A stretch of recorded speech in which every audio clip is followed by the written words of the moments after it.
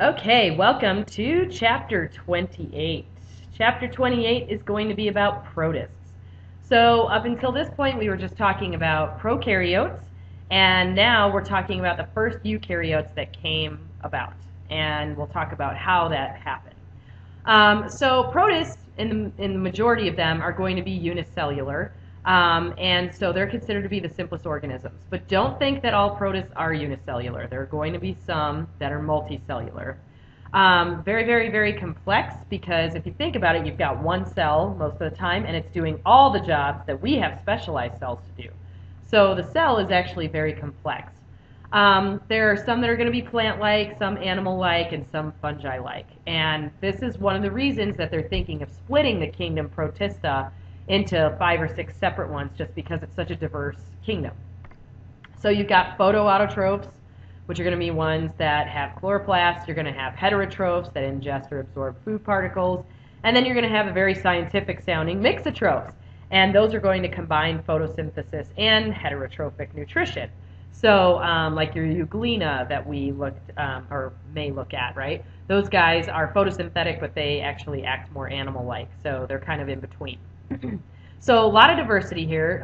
Most protists are going to be moving around, and they'll have either cilia or a flagella or something, but then you're going to have some that are attached to a substrate. So a lot of diversity there. A lot of diversity in the habitat. One thing that they're all going to have in common is that they all do like some sort of water-related habitat. So that's going to be one thing, but they could be found in, the dirt. They could be found in a puddle. They could be found in leaf litter. Leaf litter is just when all the leaves fall on the forest floor and start rotting. A lot of them could be the big primary producers in food chains. So if you think about plankton in the ocean. And then there's some that are going to be mutualistic that will actually help an organism. So there's protists that live in the guts of herbivores, and they help them to digest cellulose. And then you've got some that are parasitic, like the one that causes malaria called Plasmodium. So that's kind of all over the board. As far as the life cycles go, I'm going to show you like a basic one. And the good news is if you learn it with this one, it's actually the same for plants and fungus. So for the next couple chapters, if you know this, you're good to go. So the only way that they're going to have variation with these life cycles is going to be how long they spend in each cycle, whether they skip certain parts, but I'm just going to show you the basics of it. Here we go. Okay, so this is a basic life cycle for a protist. So we'll start at the zygote. So the zygote is going to develop into a structure called a sporophyte. Oh, crap. Sorry. And then the sporophyte is actually, if you look at the name, sporophyte, its job is to make spores. Okay? So you've got the zygote turning into a sporophyte. Sporophyte's job is to make spores. So the next part is going to be the spores. The spores are eventually going to mature and turn into what are called gametophytes. Now, if a sporophyte makes spores, what do you think gametophytes make? Gametes, right? So a gametophyte is either going to make egg or sperm. I lost my mouse. There it is. So you've got your egg and your sperm, and then when egg and sperm come together, they make a zygote. Okay, so we'll go through that one more time. You've got a zygote. That'll develop into a sporophyte. Sporophyte's job is to make spores. When the spores mature, they become gametophytes, and the gametophytes are going to make gametes, egg and sperm. Those will come together, form a zygote, and now you've got the whole cycle. So some are going to spend most of their life as a sporophyte, some are going to spend most of their life as a gametophyte. It depends on the organism and all of that kind of stuff. Okay, so that's the basics of that, and I actually list that in order. So sporophyte makes spores, those turn into gametophytes, gametophytes make gametes, those fuse to form a zygote. And then this little paragraph down here kind of puts all that together. So I wouldn't worry too much about haploid and diploid numbers. I just wanted to put that there if that helped you understand the cycle. All right. Now, as far as where these guys come from, what we think is that it came through a process called endosymbiosis. Oh, and I don't have a picture. And basically all that is you had some bacteria that started living in other bacteria, and that's how you got organelles, especially like mitochondria and chloroplasts. And then anything that is made of like membrane, like the ER or the Golgi apparatus, those were thought to be from infoldings of the cell membrane. So that's how we got the organelles to form these eukaryotes known as protists. All right, so what we're going to do now is kind of go through these supergroups of protists and talk about the different ones that are in these supergroups. So this is a way that we've kind of divided up the kingdom, but once again, not a lot. I mean, the first group makes sense to me. The other ones, it's like, I don't know why these are together. And I'm sure it's from DNA evidence, obviously, but it just bothers me. Anyway, so the first group that we're going to talk about contains Euglena, Trypanosoma, and Giardia. Now, what's going to make them in this group is that they actually have like a little excavated feeding groove on them. So here's a picture of Euglena. Those are the green guys that were zooming around. You saw those in Bio 111. Trypanosoma, that's going to be these little worm-like things that you see here. These are red blood cells. This is an electron microscope picture. And these cause sleeping sickness. And then Giardia, which is this lovely little dude here, and that can make you sick. If you get poisoned with Giardia, you could get vomiting and diarrhea and that fun stuff. All right. Now the next group is very, very diverse, Chromalveolata, and this is going to include a whole bunch. So I'll kind of just go through the pictures with you and show you. So the first group that's going to be included in this are what are called dinoflagellates. And dinoflagellates are called that because they have a flagellum. And then they're called dino because they're like the dinosaurs of this group. Like they have like these like hard plates that are around them. And so this is a picture of one here. This is another picture of one here. So you can kind of see the plates and then you can see the flagellum. But these guys are going to be responsible for something called red tides. This is a picture of a red tide here. And so when you have a huge bloom of dinoflagellates, it can literally turn the ocean bright red. And this is something that has happened in the past. It's just kind of a normal process.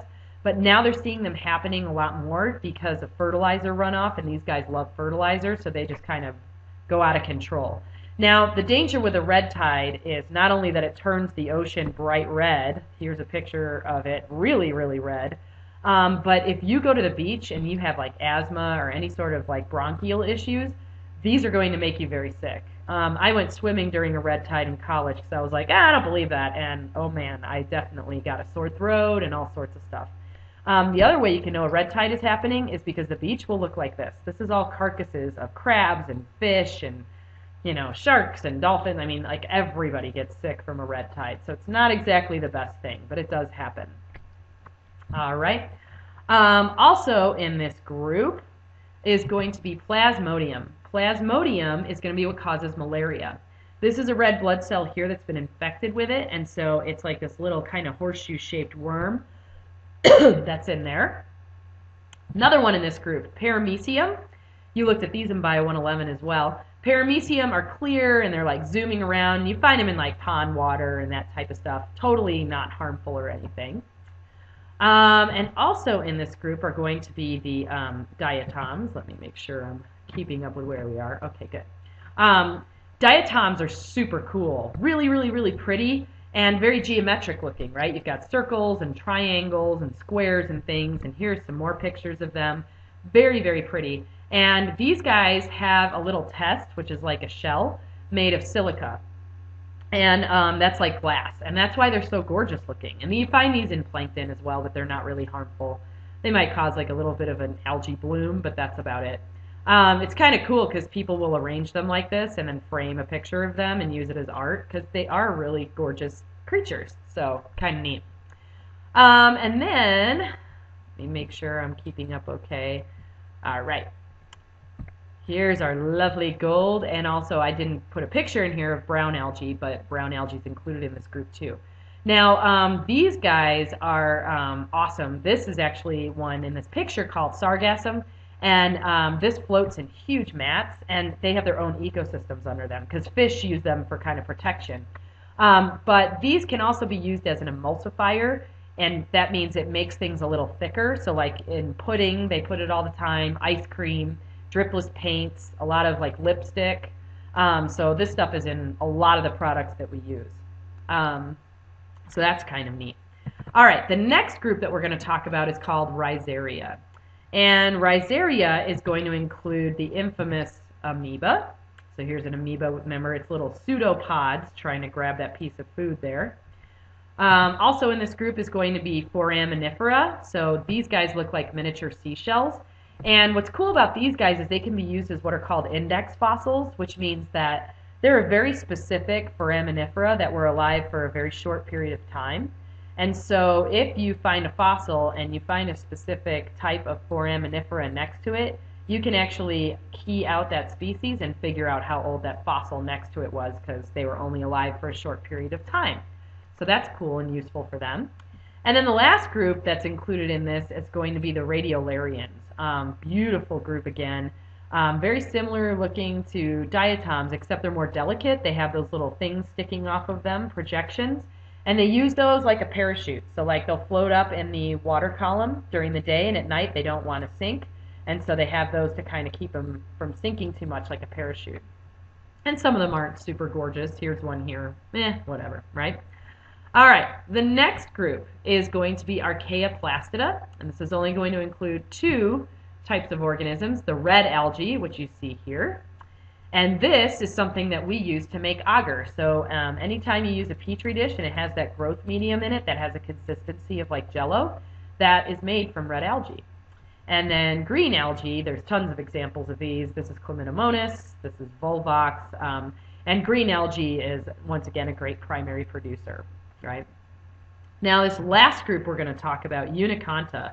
These ones are going to include the protists that are kind of fungus-like and also kind of animal-like. And it's going to include slime molds, which are lovely little creatures. I mean, the name already explains that. But basically what happens with a slime mold is it's going to produce something called a slug. And I think I've got a picture, yeah. Here's a picture of a slug right here. And this actually moves.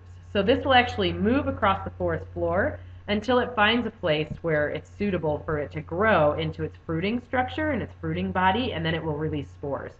So here is a picture of one that has grown up to release its spores. So really crazy, and what's scary is some of these guys can cause pretty bad infections. So this is a picture of someone who's been infected with slime mold infection. Not fun, right? Anyway. The other one that's going to be included in this group is going to be these guys called choanoflagellates. And choano translates into collar, and flagellate is obviously a flagellum. And if you look here, it has a flagellum, and then there's a little collar around it. Now the reason I'm really pointing these guys out to you is because when we start talking about animals, there's a hypothesis that the first animal, which is sponges, came about from a bunch of these guys living together, and I have pretty strong evidence that I'll show you when we get to that chapter to back that up. So that's going to be those guys. So those are all of the super groups, and you can see the diversity there. I mean, there's definitely a lot of evidence on why we should probably split it up. All right, the last part here is just talking about the important roles that protists can play in the environment. One of them is that they can be symbiotic. And so I have a picture here of, see all the like kind of greenish on this one and the brown on this one? Those are a type of protist called zooxanthellae. And those are dinoflagellates that are going to live on coral, and they're actually going to help the coral to survive. It's going to be an obligate symbiotic relationship.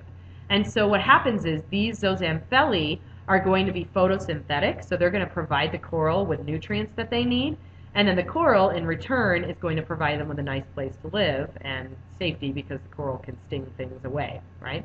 So that right there is why they don't want you touching coral, because you could wipe that stuff off, and that's what kills the coral. There's also examples that I put in your notes of termites and how they have those protists in their guts to help them digest wood, right? That'd be another thing. Now, the last important ecological role is not a small one, and that's that there's a lot of those that are photosynthetic, the green algae and that type of stuff, and those are going to be really important primary producers that are going to remove carbon dioxide from our environment and hopefully provide a food source for the food chain to kind of go off of. So those are protists, kind of a short chapter, but really diverse and really, really cool organisms.